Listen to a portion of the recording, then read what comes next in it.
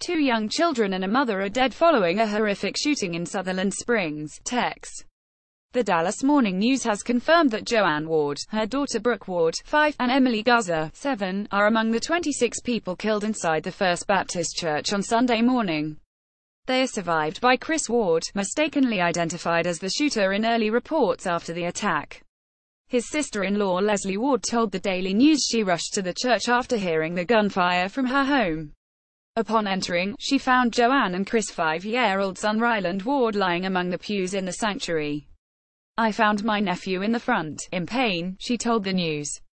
"It was bad. There was just dead bodies everywhere. It wasn't what I wanted to see, but at the time, I wasn't worried about it.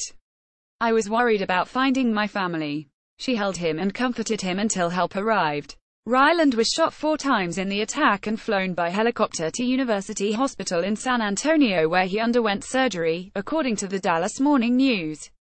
The Daily News has learned that help's in stable condition. The Dallas Morning News reported that Ryland had several bullets removed from his stomach, groin and arm. Ryland is the only one left, McKinley Ward, the children's cousin, told the outlet through tears. Muhammad Khurshedreuters Leslie remembered the Ward children as good little kids. "Now my brother-in-law is all alone. I just gotta be strong for him," she said of Chris. Michael Ward, the boy's uncle, said he continues to fear the worst for Ryland.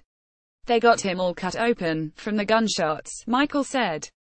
"I don't think he's going to make it." Michael Ward told the newspaper the children's father Chris received confirmation of the deaths from his brother via phone. He also said his brother's eldest daughter had her glasses shot off her face during the shooting, but survived. There are conflicting reports about the child's status at this time. His own daughter, McKinley Ward, was supposed to be at the First Baptist Church that morning with her grandparents, but decided to stay home. Her grandmother, Lupe Regalado, told the Dallas Morning News it was God's will. "We were going to go to church, me and McKinley," she told the publication. "I guess God said, don't go.